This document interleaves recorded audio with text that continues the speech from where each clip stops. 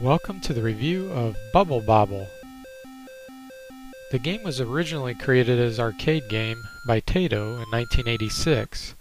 We're reviewing the DOS version, which was released in 1989 and developed by Nova Logic.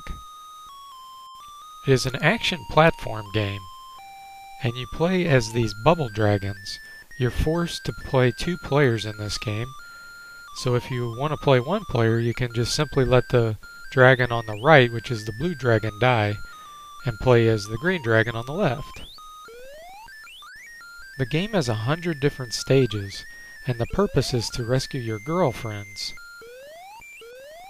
You have to avoid monsters to prevent your death, and you can normally attack them by shooting bubbles at them.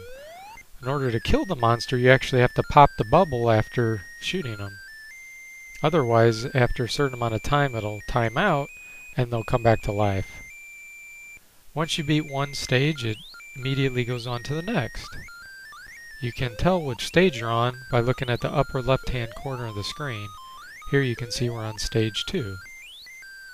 The game would be much easier if you do play as 2 players, because the monsters fly around the screen quite rapidly, especially as the stages progress. Luckily, the second player doesn't automatically come back to life and use a continue unless you hit a button. Now, when both characters die, you're eventually presented with a screen to continue. You start with 9 different continues, which, let me tell you, you're going to be using all of them. This game is extremely difficult. The graphics are very pleasing to the eye, very colorful and childish.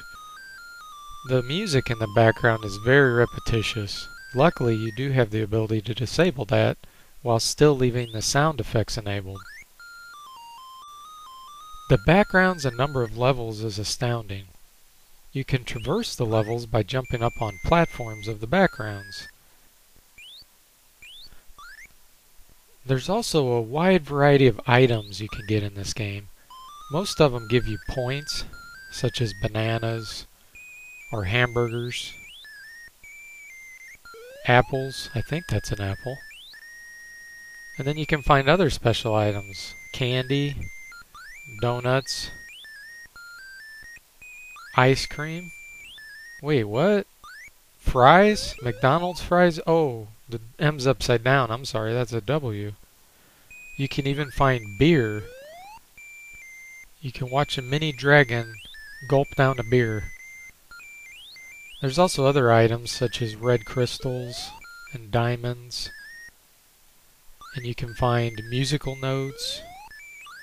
But some of the special items such as candy makes you shoot farther or faster depending on what kind you get. There's also a special item like this cross that allows you to shoot fireballs.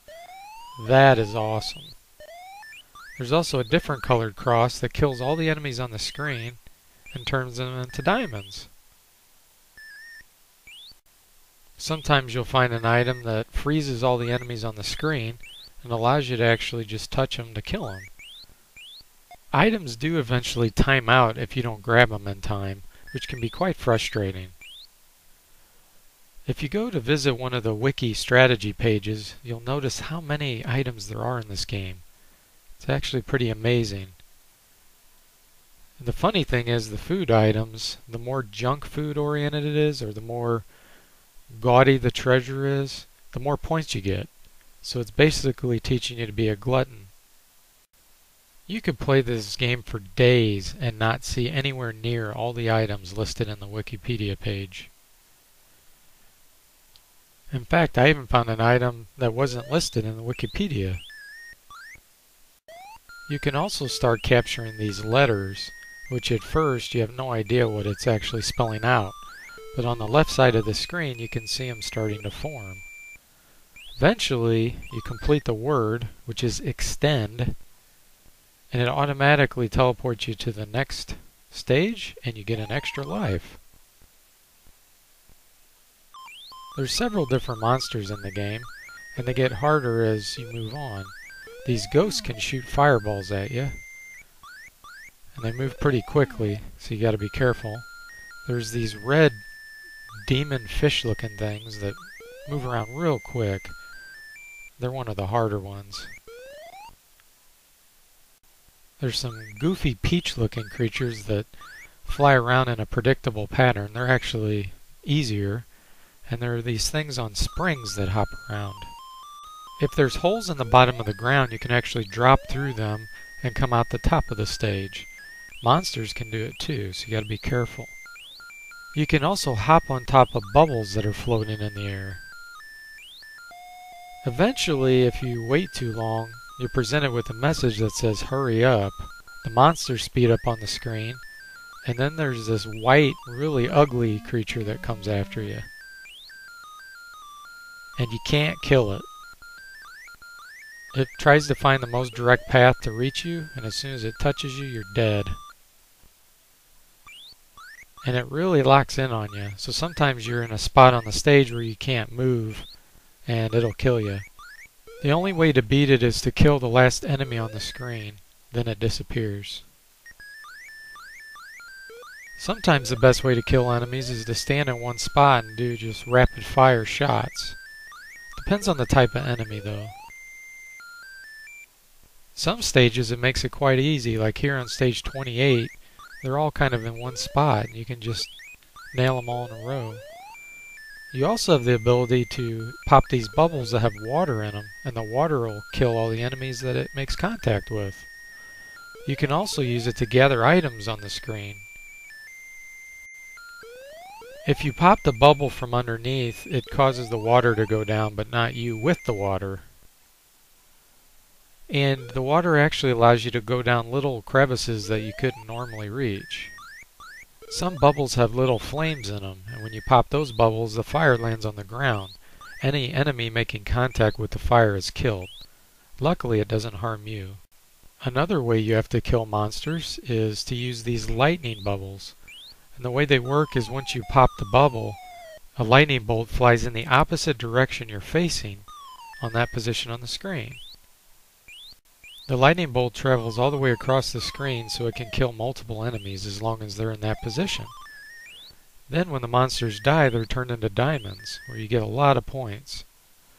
Sometimes you can run into something such as this giant watermelon slice.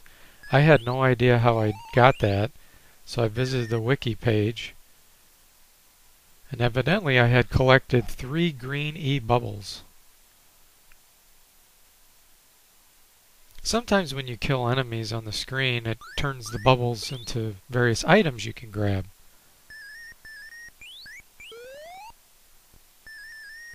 Some stages are very difficult because of where the walls are placed.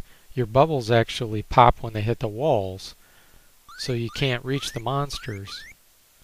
So sometimes you have to use other tactics, such as using water.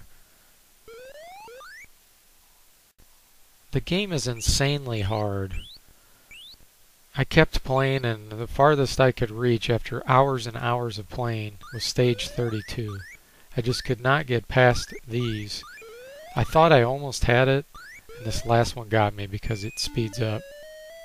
So once you do die, you're presented with a high scoreboard, and if you've earned enough points, you get to enter your name. One final feature I want to mention about this game is you have the ability to remap the keyboard, which is actually really nice as I was playing with the keyboard. So you can choose what keys operate for movement and for firing for both players. I think the game would have been much easier if I had a second player playing with me. And since you share the same keyboard, that's really nice for the ability to remap, because they could operate on the left side of the keyboard while you operate on the right side. So overall, how do I feel about this game? Well, it was actually a lot of fun. It was extremely challenging, but there was enough differences in the stages and the monsters and items that it made me want to keep playing. I can only imagine this game made an incredible amount of money at the arcade. Taito was extremely wise with the way they designed this. They have the one creature come out and tells you to hurry up if you wait too long. That's a great way to keep the line moving when there's a bunch of people waiting to play the arcade game. The animations are very smooth. The playability is fantastic.